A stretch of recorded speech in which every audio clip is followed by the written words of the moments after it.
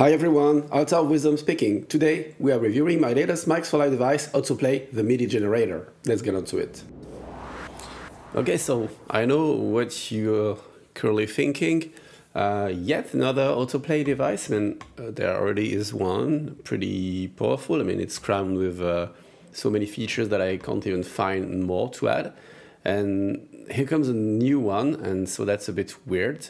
But the fact is, with Live 12, if you have followed and you have upgraded, you have this new thing when you're on a clip, which allows you to modify in real time the content of the MIDI clips using things like an arpeggiator, glissando, an LFO, and changing things at a time.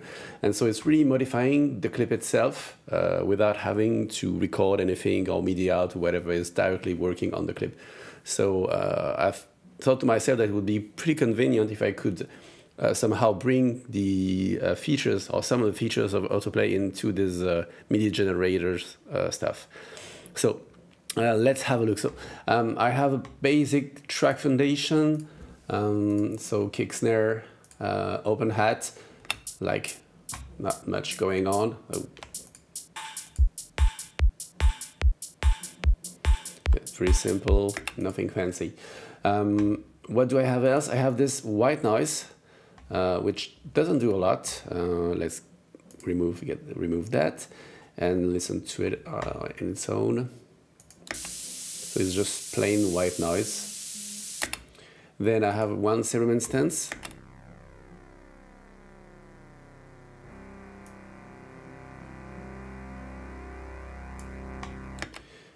Which is serum 2. I get this one, which is a squelch. And the final one, which is an FM sound. Of course, I can't play these on their own because they need to be grooving a little bit.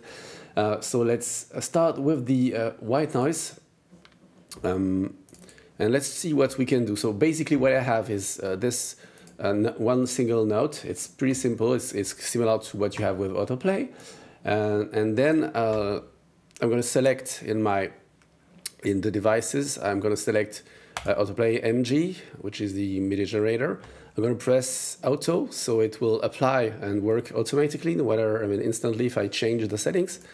And as you see instantly, it has generated something, and it has modified, starting from the note I've set, it has modified it and created a groove out of it. As you can see as well, some of the notes are silenced, are muted. That's because of the density. If you see that, that density will actually tell the device to activate, to mute or unmute some of the notes. So all the notes are still there, so the groove is the same, but some of them can be muted, which means that afterward, once you've done it all, you can change that and maybe mute some of the notes or activate some of them. And apart from that, it's pretty similar to what you have in AutoPlay. So you have minimum and maximum length. You can select up to 4 different lengths. So with the weight of each of them, the probability somehow of this weight to happen. So here is mainly 16s, then 8, a little bit of 4s and 4s dotted as well. You can set how long compared to the main note you want to have it. So it can go up to 200. It means that opposite to AutoPlay, more or less, you can have overlapping notes. It's interesting, not on this particular sound, but we'll see that if you have different notes and you want to do some legato or glissando, it can be interesting. Then you have a velocity setting, and as you can see, as soon as I touch something, then the sequence is changing. But the notes stay the same. If I change the velocity, I can add some swing. So I'm gonna forward a little bit in time, the delay a little bit in time, the second 16th of each bar. And I can as well sidechain. It's a bit different to the sidechain of AutoPlay, because the sidechain in AutoPlay is a probability that downbeat notes will actually not be triggered at all. On the AutoPlay MIDI generator, it's going to tame the velocity of these notes. So if you have a look, let's activate everything. If you have a look at the first notes of the sequence, let's zoom in a little bit, you're going to see that this velocity, which is at 58, if I increase the sidechain, that velocity will diminish. And as well, the second one, so the notes, the second 16 will as well be touched. Have a look. So you see the first one is tame up to being totally silent. The second one will be slightly silented, but half of the impact of the sidechain on the first one. So it's going to make that kind of, you know, LFO tool, shaper box, sidechain shape, but directly on the MIDI, on the velocity. So it's pretty nice to if you can set that velocity to volume, for example, in your patch, then it's going to work directly. We can have a listen as we go. That's the good thing, and this way you can find the groove that we want. Let's set that to play.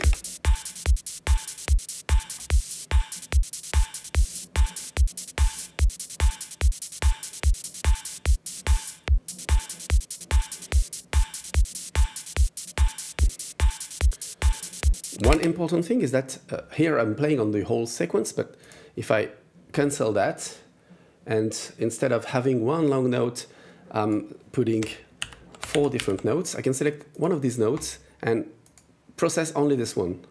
So the rest of the notes are just out of the processing. So the first one is just playing, and then so which means that I can work on one specific bar, one specific sequence, and then change to another one if I'm happy with what I have. So let's say that I'm happy with this one.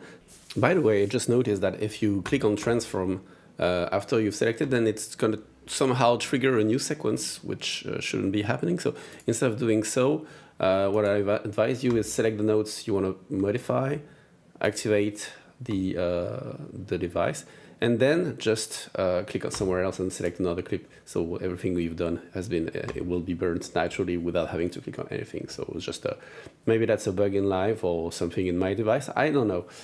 Whatever, it's working this way. Let's make this the last one. As you can see, this is the seed. So this is the source which controls the randomness. So the same note with the same seed with the same settings will generate exactly the same sequence. So this sequence and this sequence are identical, which is normal. So let's change that and shuffle to a new sequence. You can as well dial something, and that's going to be your sequence with your random words. And once you've done that, just click elsewhere, and your whole sequence has been burned. So let's have a listen.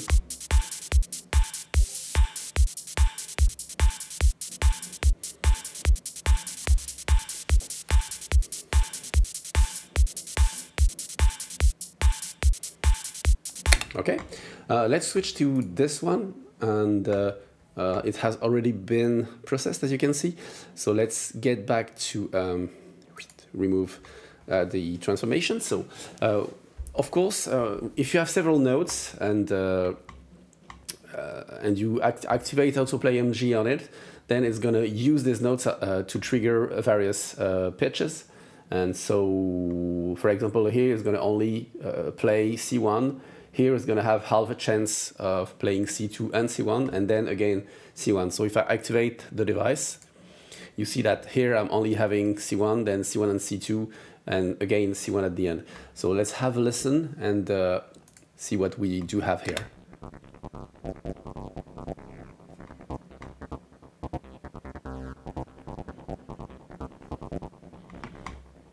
Maybe the volume is a bit low.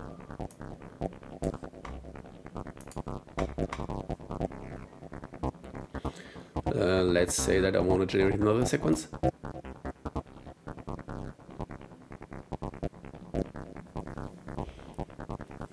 I'm gonna put everything to play, but I'm gonna put a little bit of swing, so you see some of the notes moving slightly, and I'm gonna sidechain. So you see the first note is not playing anymore. It's still there, but it's with velocity of 0. It doesn't play. Cool. So let's listen to that with the rest.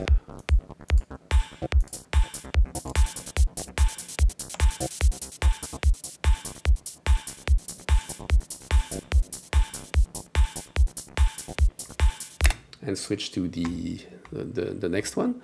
So this one is a squelch, I remember where? Yeah, that's a squelch. Of course, one note will not trigger anything interesting, so let's process it and listen to it.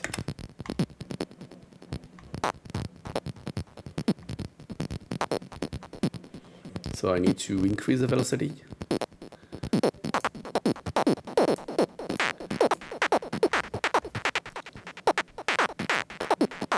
That's a bit too dense.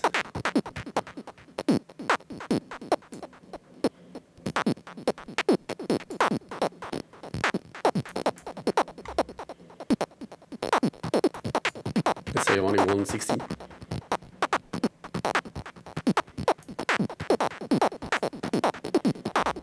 Sidechain is a bit too much.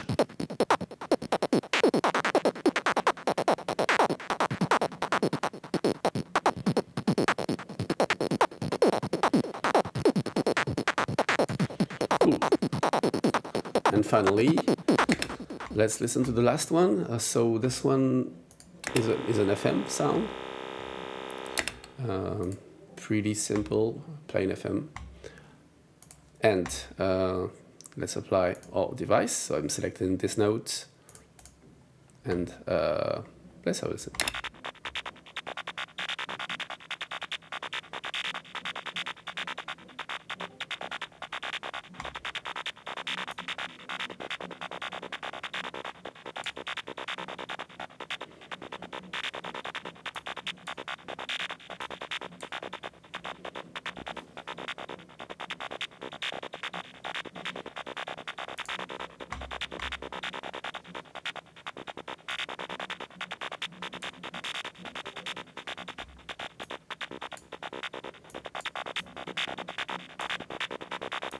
Okay, cool. So now let's play everything together.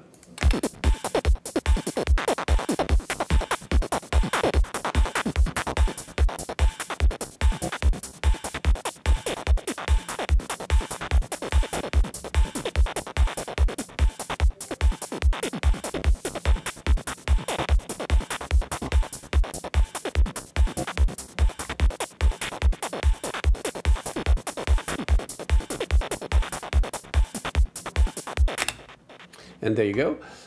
So what do we have? We have this first sequence with two notes, this one with just a single one. So everything is perfectly on time, and you still have the possibility of changing the velocities, activating notes and stuff. And this one has as well some notes silence, and it has been a little bit tame.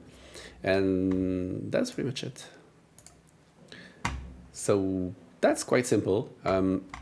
One thing which I'm going to do in the coming days, let me know in the comments if it's interesting for you, is use the incoming note's velocity to dial in somehow the probability of a given note. So say that if you have a note with the velocity of 127, then it's going to have like 100% chances as here, you know, but using the velocities, because I don't have space here to add more stuff, and using the velocity sounds like a nice possibility to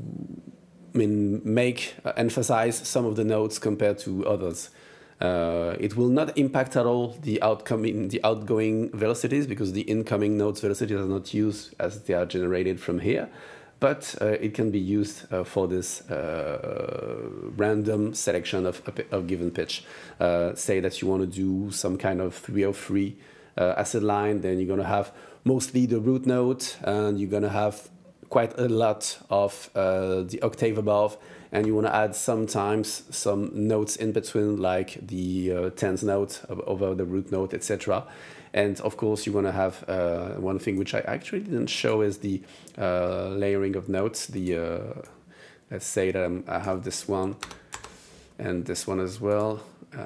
Let's just make that small modification, and let's generate something from there. Press auto, so you see I can just dial something even smaller, and I'm going to add some overlapping on the notes, and as you can see, my notes start to come on each other, on the other, which means that if somehow in your patch you have some legato, like here, you can have some legato, then you will have that portamento happening, and so it can be very interesting, especially with acid lines, to dial in what is called the tie option in the acid lines.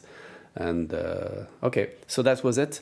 Let me know in the comments if you think that device can be useful in your workflow, and if you like my devices from a general standpoint and my plugins, then please go to my Gumroad or to Sound Directive or Adrenochrome shop, and feel free to grab something. And anyway, hope you enjoy, and happy production.